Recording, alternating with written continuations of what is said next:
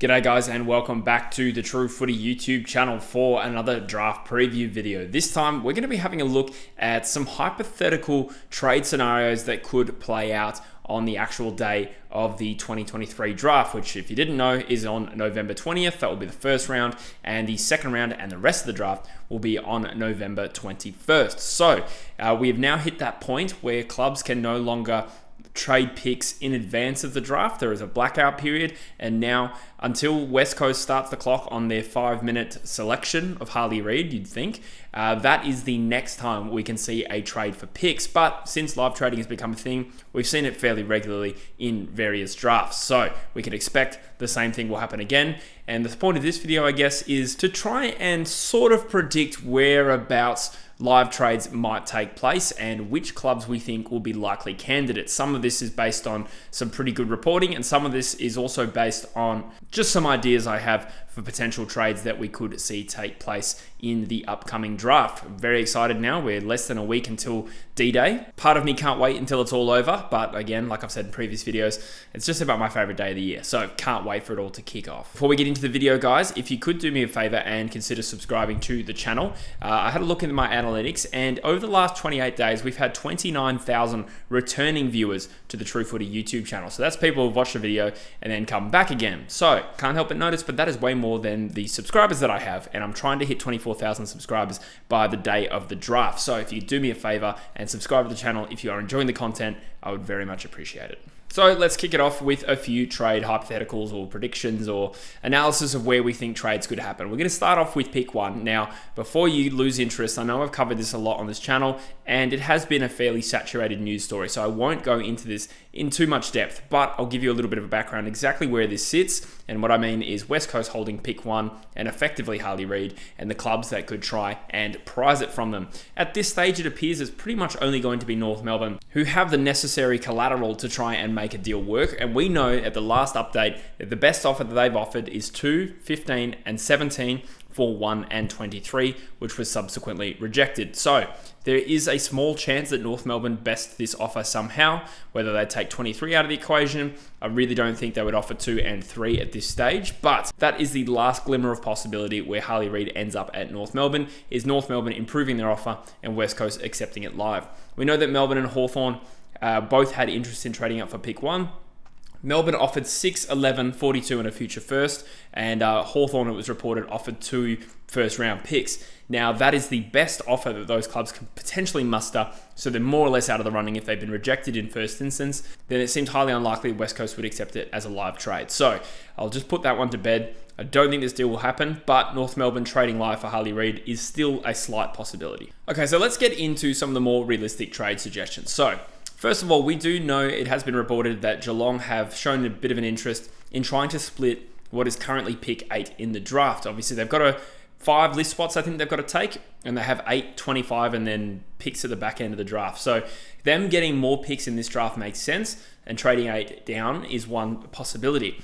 Now, one club that is rumoured to be interested in that particular pick is the Adelaide Crows. They presumably have a particular target in this year's top 10. It's currently pick 8, but it will become pick 10 after Academy bids. So a few suggestions of who that might be. Well, I have highlighted before, I think they need a key defender, so perhaps they know that their current pick won't be good enough to get someone like a Connor O'Sullivan. It's unlikely that they'd trade up for another key forward in Nate Caddy, so an O'Sullivan type makes sense. It's also not completely out of the realms of possibility that Daniel Curtin is still available there, as he seems to be sliding down the ranks a little bit. But regardless, Adelaide do have some sort of target in the top 10, you'd think. So one potential way Adelaide could get there is packaging 10 and 20 for Geelong's pick 8, and maybe they get something back in the future draft, maybe a future second or a future third, something back Adelaide's way. If Geelong turn 8 into 10 and 20, they get 2 bites of the apple in what is potentially a pretty even draft pool. And on the other hand, Crows potentially get their target in the top 10, and they also accumulate some extra points for their father-son pick in next year's draft. So I think there's some potential here. How realistic it is, obviously I'm speculating. From the Cats' point of view in this particular draft, they'd probably be hoping for Nate Caddy. If they trade back a couple of spots, they might lose him to the Essendon Football Club, and presumably they probably also won't get a shot at Connor O'Sullivan too. So they would lose out on a key position player if they did this trade. Potentially Darcy Wilson would be an adequate first round draft pick for them. I'm not too sure. I guess we'll wait and see. One other club that is reportedly, according to Callum Toomey, a Tuma, oh no, that's not nice, is Sydney. Sydney are reportedly trying to trade into the top 10 of this year's draft. So what they currently hold is their nominal pick of pick 12 and next year's priority pick from North Melbourne, which I think is around 20. I think it's the second of the two priority picks. If not, it's pick 19. So Sydney offering 12 and let's call it pick 20 next year to try and move into the top 10. Toomey also has reported that the clubs so far have been unwilling to do this deal.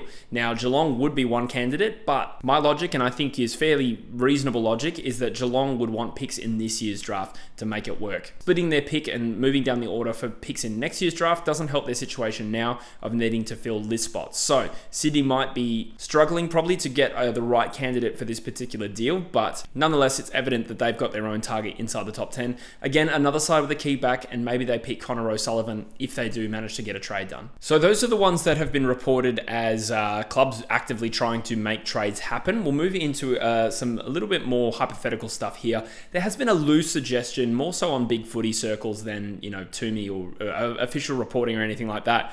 But there has been some suggestion that Melbourne would be interested in trading up for Zane Duursma from Gippsland Power. Now, North Melbourne are likely going to take him at 3 or 4.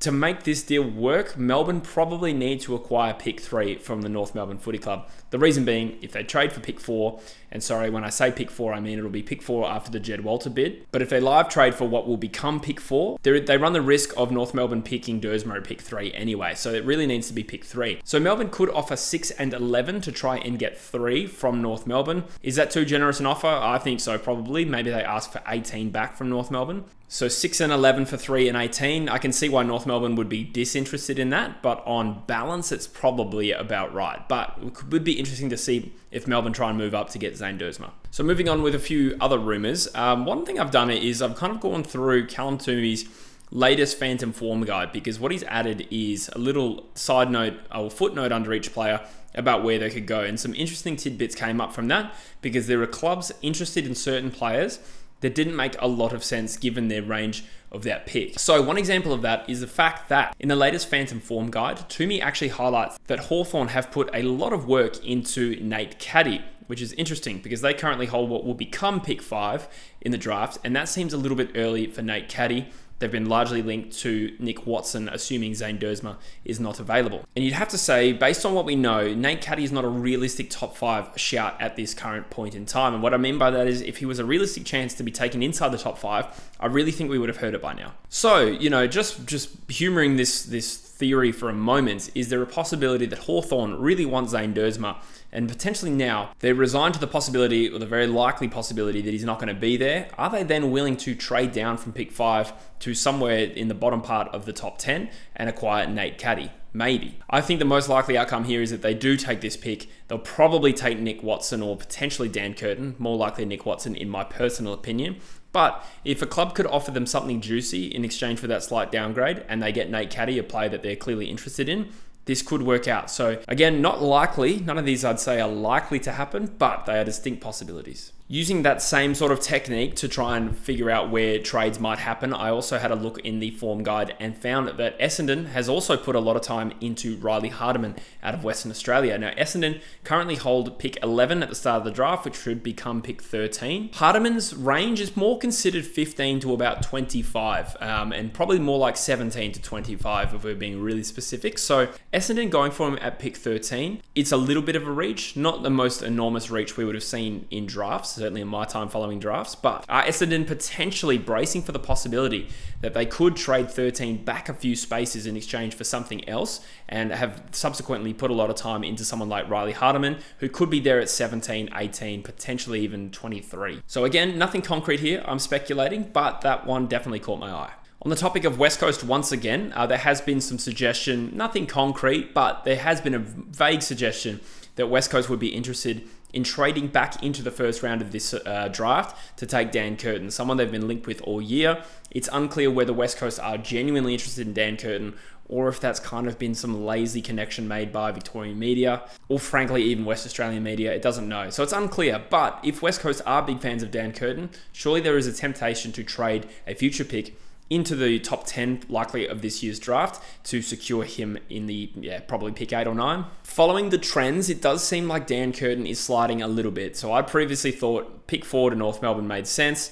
That seems to be dipping a little bit. Hawthorn's a chance to pick 5 for sure, but I think they'll go Nick Watson. Western Bulldogs surely wouldn't take another key back after Buslinger a couple of years ago. That means that he's a distinct possibility to end up at Melbourne's pick, which will become pick 8 on the night. So could West Coast be tempted to offer a future first round pick for Daniel Curtin? I think it's possible. The other question is whether they should do it, and I probably would argue no, considering West Coast are likely to be wooden spooners, or at least going to start as favourites for the wooden spoon for 2024, and this would be a steep price to pay. I don't see any other possible deal getting it done. Maybe they could sway Melbourne to swap first rounders next year and then an extra sweetener for them as well. I'm not too sure, but it is one that's going to have a bit of intrigue about it anyway, especially as an Eagles fan. Continuing on the West Coast topic for just one moment, it has also been reported by John Ralph that West Coast are actively trying to trade into the top 25 of this year's draft. Now, looking at the top 25 picks, the only team I could really make a case for being open to such a trade request would be potentially the Crows. Like I said, we made the same argument before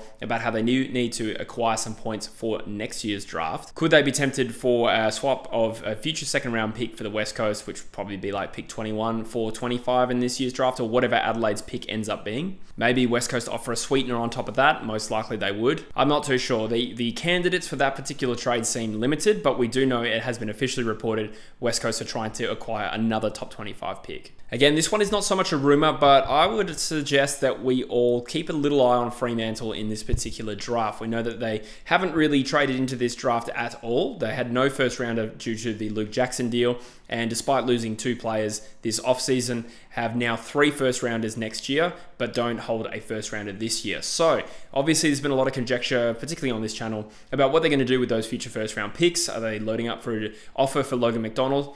Or are they being creative, holding some future assets, potentially waiting to see where someone, first of all, like a Dan Curtin may fall? If Dan Curtin slides to, say, a pick 8, could they throw a future first round pick or a combination of picks at Melbourne's way to tempt them? I'm not saying Melbourne would be tempted in the slightest, but that is one option Fremantle could be looking at with their future picks. Another one is Lance Collard, another player that they have put a lot of time into. And if that's the case, at pick 34 or whatever it will become, maybe 37 on the actual night, that seems a little bit late for Lance Collard when you consider as well West Coast have a pick before that. So by that logic, if they're putting a lot of time into Lance Collard, they're on the market for forward half players, in particular small forwards. I would be keeping an eye on Fremantle trading into this year's draft, potentially ahead of West Coast to try and nab Lance Collard. And finally, I will just list the fact that Gold Coast may or may not need to trade live for points to accumulate more points for their academy players. I didn't want to delve into the specifics of this because I don't know how many of you really care, and I couldn't really be bothered. Again, it all kind of depends on where the bids fall for these particular academy players, because Jed Walter we know is going to be pick 2. Ethan Reed's probably going to be 6 or 7, you'd think. And Jake Rogers could be anywhere in the teens. It's kind of unclear, that one. So working out all the permutations I didn't think was valuable for this particular video. But as a little footnote, I will say this will present some opportunities for clubs to accumulate potentially future picks in doing live trades with Gold Coast who need to accumulate points. And we know Gold Coast can be generous with their trading. Anyway, guys, that is my take on some potential live trades we will see in this year's draft. There will be some. And it is obviously really, really hard to predict. We didn't see too many, if any. Maybe there was one, if any, trades done after trade period until November 10. So potentially clubs are just waiting to see what is available at their respective picks before making their moves. But should be very, very intriguing. This sort of stuff makes phantom drafts an absolute nightmare. But I'm still excited and can't wait to join in all the fun with you as it goes ahead. As always, guys, I appreciate you watching the channel. Subscribe to it if you haven't already, and I'll see you in the next video. Cheers.